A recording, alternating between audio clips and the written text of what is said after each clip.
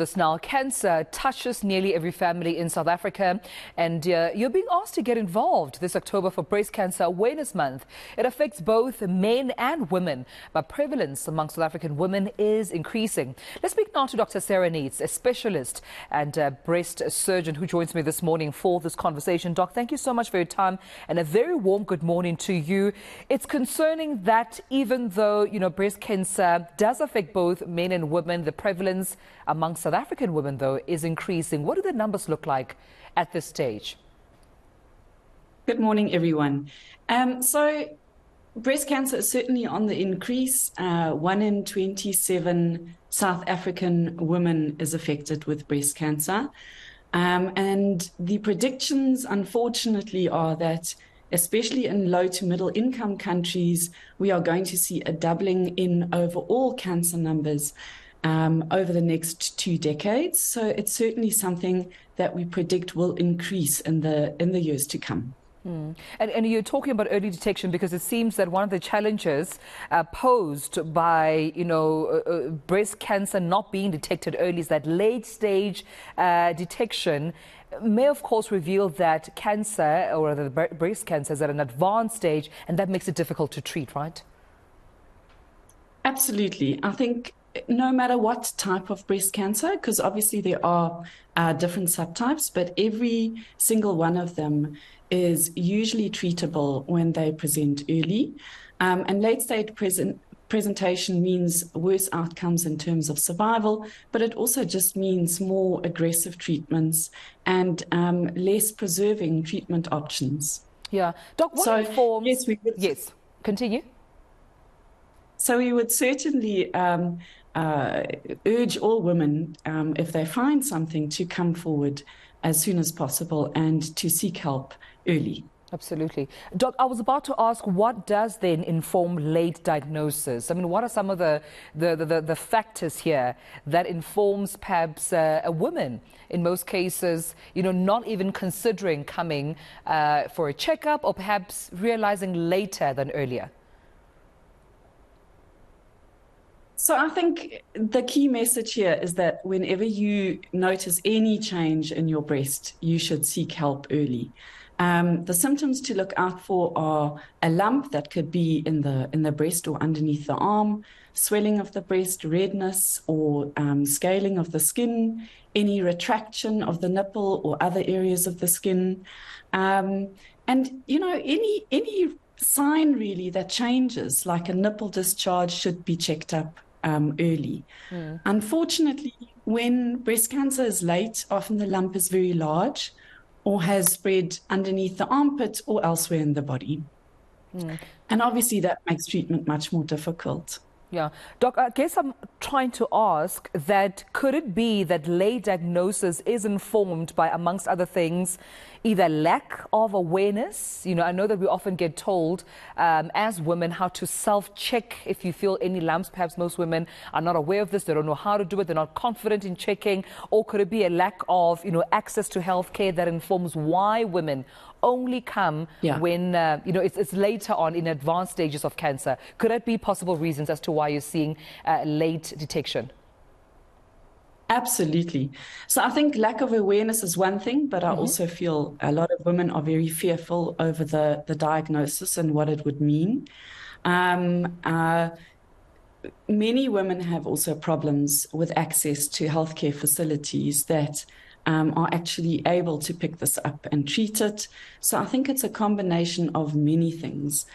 In an ideal world, we would want high quality treatment and easy access for all women across South Africa, but we're just not there yet. So I think the more we know about it and the more we take the fear around the diagnosis and the treatment with easy referral patterns into good quality centers, the more we're going to win on making this journey as easy as possible for the women affected. Right. At what age, Dr. Sarah, is breast cancer more likely to be a risk in a woman's life? So certainly the highest risk are postmenopausal women, so over the age of 55. But we are seeing more and more young women who are presenting earlier. So the diagnosis of a woman under the age of 40 would be regarded as young breast cancer, or under the age of 30 even would be regarded as very early, very, very young breast cancer patients. So we're seeing them across the board. No one is too young or too old. And I think this is one of the things that we need to get out there, because many women will think, well, it's not me, I'm too young for this. And that's unfortunately not the case. Yeah. If you have a lump or any concern at any age, it has to be checked out. Right. Doc, is there anywhere where you can also just show us or even tell us how to check for a lump? Because, I mean, I'm sure every woman, in their breast feels some sort of a lump somewhere, but they're not sure if it's a normal lump that's meant to be there, perhaps a gland that is meant to be there. It's a normal gland for you not to worry about. How do we then know the difference between what's supposed to be in the breast and what is not? That could potentially be a risk that requires further screening by a medical doctor. That's an excellent question. And look, breast self-examination isn't easy. I think the key message is to know your breast and to do a breast self-examination regularly. In premenopausal women, I would suggest that you do it 1 week after the end of the period, because at that stage, the breast is the easiest to examine. And in postmenopausal women, just to set a reminder or a certain date, like the first weekend in the month, to do a breast self-examination. Usually we start with inspection. So by looking at the breast, look in the mirror, look around and put your arms to the side, and then also put your arms over your head to see if there's any puckering of skin, especially underneath the breast. In terms of the actual palpation, everyone has their own way. You can do it under the shower. You could lie down for it.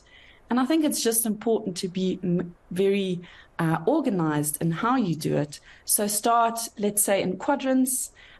Start on the outer side and move towards the nipple, and then move to the lower and the inner sides after that. It's very important that you use your finger pads and not the tips, and that you palpate gently with both hands. It's important not to actually squeeze the breast tissue between fingers, because oftentimes you'll just feel a lump, and that's normal just because of the consistency of breast tissue. And once you've done this examination, obviously, if you do feel a new lump, it's really important that you do not fear, but that you come and you get help from a health care professional. Right. Before I let you go, Doc, and briefly, perhaps, if you may, besides the actual, testing with your hand, lying or raising your arm in the shower, as you've just mentioned, is there any visual examination or any feeling that we can also just pay attention to see if there may be a cause for concern there? Sure. I mean, like some women will develop burning or pain. Pain generally is not a sign of breast cancer, but can be in early stages. Visually, as I said, look in the mirror and see for changes. Look at your skin, look at your nipple, whether it's retracting or not, whether the skin is dimpling. Those are all signs that you need to react on. Well, thank you so much, Dr. Sarah Nietz, for talking to us about this. Hopefully, every woman and men after this conversation can make use of going out there to their medical doctors to get checked up. And I think it shouldn't warrant, when you feel or see something, going for regular checkups is usually helpful, I suppose, in early detection. But thank you so much, Dr. Sarah Nietz, for speaking to me about this. A specialist and breast surgeon talking about the prevalence of breast cancer. 1 in 27 women. Of course, accounting for the increasing number of breast cancer we're seeing in the country. Men as well are accounted, but women much more increasing, according to Dr. Sarah Nietz. So please go out there and get yourself checked, because early detection assists with better treatment. All right, more to come.